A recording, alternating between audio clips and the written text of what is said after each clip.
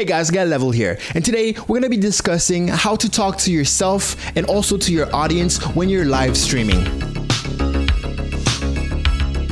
So if you guys have been watching the channel for a while now, you know that I've said this so many times. Keep talking, keep talking. It's like my top advice to live streamers. If you want to keep the stream entertaining, the best thing you can do and the easiest thing you could do is keep talking. That way you will entertain people that just stop by your stream and you're already talking, so it's already entertaining. You will entertain lurkers that have your stream in the background, so it's not just your music playing. You will also entertain people that are active in chat. And if no one is active in chat, keep on talking because you have those two other people, the lurkers and the people that just stop by. So let's start with the first scenario. Let's say that no one is in your chat. You're that kind of streamer who gets like 20 minutes where no one is going to say anything in chat. It still happens to me to this day. Now, how can you keep talking if no one is talking to you? Well, I have to say it doesn't come naturally. It's something that you will have to practice, but you do need to do it. So if you watch a couple of videos like that, you probably heard people say, oh, describe what you're doing in game, describe what you're about to do, describe all your thought process in game. That is 100% true, but I don't like when people only talk about the game they're playing because it doesn't really show their personality. It really just talks about the game and everything is focused around the game. I often say that no one really cares about the game if you're a small streamer. Usually people watch streamers with a low view number so they can interact, so they can connect with a person. So my advice is, of course, you can do that thing where you describe what you're doing in game, but my personal technique is to bait people into talking. I am personally addicted to people interacting with me in chat, and I feel like my stream is not going well, even though I know my lurkers are entertained. But a good indication of a good stream is when people feel compelled to talk to you, to type those words and press enter and interact with you. So I will bait lurkers and also newcomers into speaking to me, but without doing it directly. Basically, I'm not gonna go like, oh, how are you guys doing? That never works. Like, that literally never works unless you have regulars that are already interacting with you or really used to that kind of stuff and know that you actually care. Streamers really don't care when they say, oh, how are you guys doing? They don't care about how you're doing. They don't know you. They're just being bored and they're trying to get some interaction. It's not a bad thing. I'm not saying stop doing that, but there are better ways. So other than talking about what's happening in game, I will often just talk about whatever by myself. Keep in mind, we're still in the scenario where no one's in chat. So no one's in chat and you're talking. And what I would do is just try to start with the game and then go on like pop culture in general. I will talk about the latest movie I've seen. I will talk about music that I listen to. And there are several points that will make a normal person want to chime in, want to jump in and talk about it. And that's how you basically make new followers. Because if a random just pops in your stream and you're talking about something that most likely they know about and they have opinions about, they will feel compelled to type their opinions and share it with you. And then boom, you created a link and now people are talking in your chat, and your conversation with that one person will bring in more people. So some of those different things that will make people want to share their opinions and stuff is personal experience. If you're talking about a personal experience, and you can mix all of them together, but like if you're talking about a personal experience you've had with something kind of loosely related to whatever is happening on stream, or you're just telling a random story in your life, people will find little things in those stories that they can relate to, and maybe they will tell you about their personal experience, whether it doesn't have to be like alcohol, oh I went partying, no, it can be anything, literally anything. You can talk about your school and how you used to be treated, or if you're still in school, or how you're being treated, how you're dealing with school, exams and stuff like that. If people can relate to any of what you're saying, they will talk to you. So personal experience is a big one. Another one is controversial or unpopular opinions. When I know that I have unpopular opinions about stuff, I always talk about them. I'm always talking about them just to bait in a way, just to bait people into sharing their opinions about the same subjects so we can have a discussion. And then little did you know, now your chat is active because a lot of people maybe don't agree, or they're trying to, you open some sort of debate. Now, when it comes to opinion, if your opinion is based on discrimination, being overly judgmental, prejudice, or just like racism and sexism, just keep it to yourself. That's not the type of stuff. Or religion, politics, that's not the type of stuff I'm talking about, okay? When I'm talking unpopular opinion, me, for example, I really enjoyed the movies Star Wars Episode 7 and Rogue. I also was quite entertained by the Solo movie. Those are movies that are widely known to have very, very bad critics. A lot of people hate those movies. People have been online even saying that, oh, those are the worst movies ever made. I enjoyed those movies. So if I'm streaming and no one's in chat, I will gladly talk about those movies. I will say my favorite parts. I will also talk about the parts where I agree, oh, this wasn't too good, but overall, I think it's a good movie. I will even exaggerate. Don't lie, because, well, you'll be caught in your lies. But try to expand everything. You take a little subject and you expand it like crazy. So far we have personal experiences and controversial or unpopular opinions, and people love debating online. So unpopular opinions are a great way to bait people into talking to you in chat, and boom, you get an active chat out of that. Another point would be comparing stuff. I love comparing stuff. That's very vague of a sentence, but I really love taking one thing and comparing it to another, because most likely, of course, we're still talking about popular stuff, okay? Because most likely whoever is stopping by your stream knows about one or the other, and if they know about both, they will either agree with you or disagree with you. If they think one is better than the other and you think the opposite and stuff like that. I really love comparing whatever it is. One popular, well, it's not popular, but one comparison I really love making is between Star Wars. Yeah, we're back to Star Wars, because like that's widely known on the internet.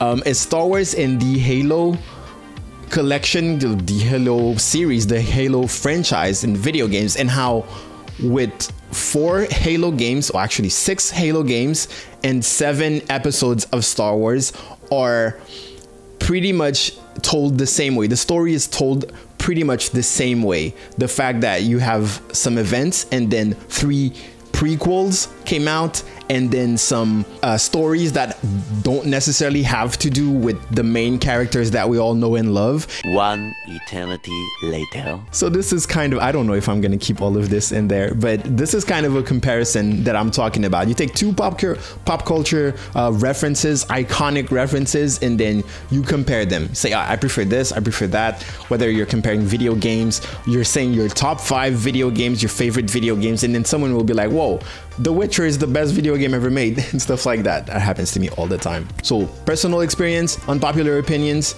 comparing stuff to stuff.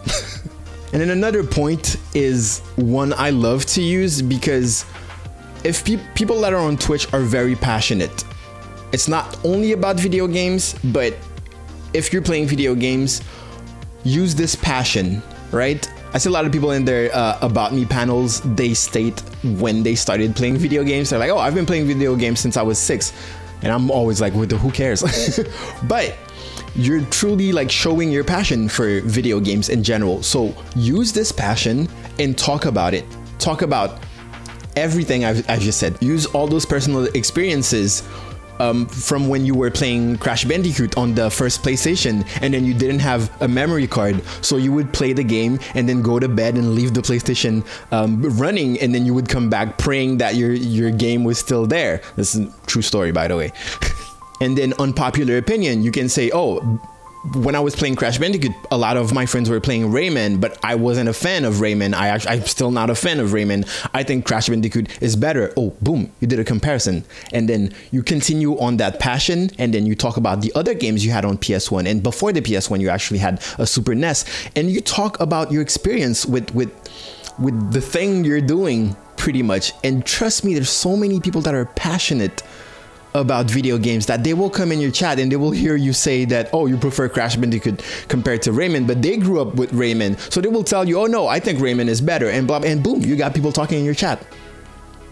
You just successfully baited people into being active in your chat. Now, something that I forgot to mention is that if you're streaming and no one is speaking in chat, you still need to act and conduct yourself as if 100 people were watching. So this is where the keep talking comes from. If you think you're affected, for example, by your viewer count, you need to shut it off. You need to not look at it, right?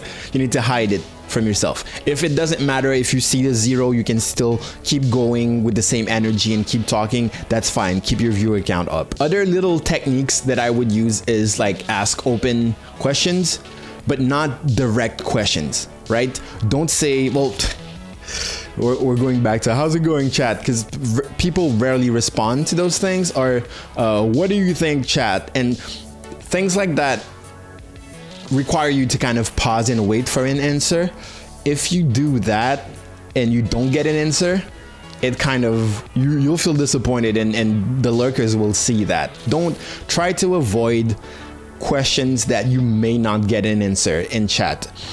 Instead, and just casually ask for questions. I don't know how to explain this right, but if I'm playing a game and it's my first time playing the game, I would ask questions. I would be like, well, can I go there? Can I go there? Well, and then I continue. I don't necessarily ask it to chat like, hey, chat, where do I go? And then I wait, because you'll be disappointed. You'll be disappointed if you're asking questions like that. I would be like, oh, is this... or I will ask things that chat can Google, or if they already have knowledge about it, they will answer. I will be like, oh, was this made by the same company that that made this other game? And we're already comparing stuff.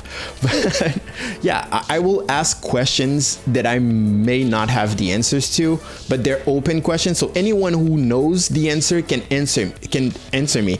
When I play indie games, for example, most of the time there's a lot of speedrunners that watch, or amateur speedrunners that come in and watch those games. So I will ask details about the game while I continue playing. I don't ask them and then wait for an answer. I just ask them openly, and if someone knows, they answer. If no one knows, no one answers, that's fine. I'm already miles away from that question. So asking questions is kind of a form of bait, but there's a very specific way of doing it so it doesn't affect your rhythm. Okay, let's say that now that you've successfully baited, I love using this word, everyone into speaking in your chat and giving you their opinion and sharing their personal experiences and comparing stuff. Now your chat actually has a rhythm, right?